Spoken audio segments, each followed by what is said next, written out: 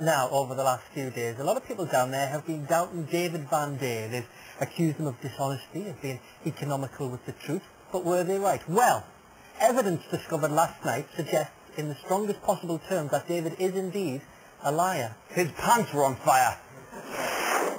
Carly left this morning. Yeah. And it seems like at least a day's transpired. Oh, no. Yes, it did. Yeah, exactly. Dear Carly. Yeah. I'm going to miss I wouldn't put it like that, but... Oh, dear. Oh, shit! No. Oh, well, it's too late now. They have to go. Can I just pray them on? It's too late. That's the clothes. Oh, dear. That was my underwear. The clothes which were on the tripod went up. They went up like a pyre. They went up with big flames. Oh, my goodness. We should have paid more attention to it. Well, you know, these things happen so fast. There's no underwear gone. Tripod's going to go down as well. Oh, dear. I tried to save the tripod that Joe had made from the fire, but not realising how alight the tripod itself was. Oh, be careful, sweetheart, there are leaves, excuse me. Oh, no. Brian threw it onto the wood pile, of all places. No! Don't panic, Captain Menrigan. Look, how many items are there Well about fire safety, for Christ's sake? Esther rather made a drama out of a crisis, and it was quite hysterical, I have to say. What is the point of doing a consumer program for 21 years? I'd like a bit more water now. Right. Take some water over. No, I want water. Let's just more action. This is going to catch you unless I get more water. Fire safety is an absolute essential, particularly when you have dry leaves around. There's another red spark away over there. Where? There.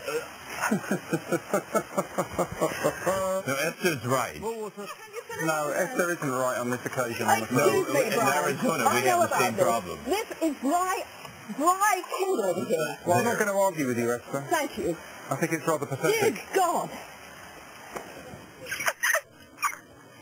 Right in your chair. Panic.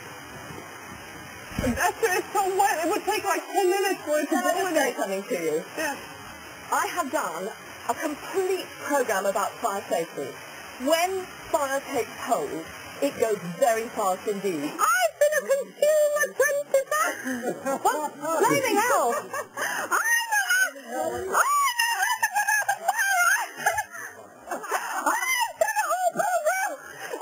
No, she's absolutely right. Funny. Well, I'm glad it's funny now. It was so funny. Honestly, it was funny. I mean, You're pretty shaken up. It's the biggest single danger we face here.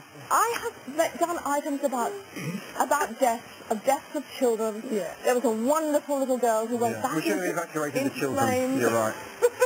Dear God. We shouldn't mock Esther because she's absolutely right.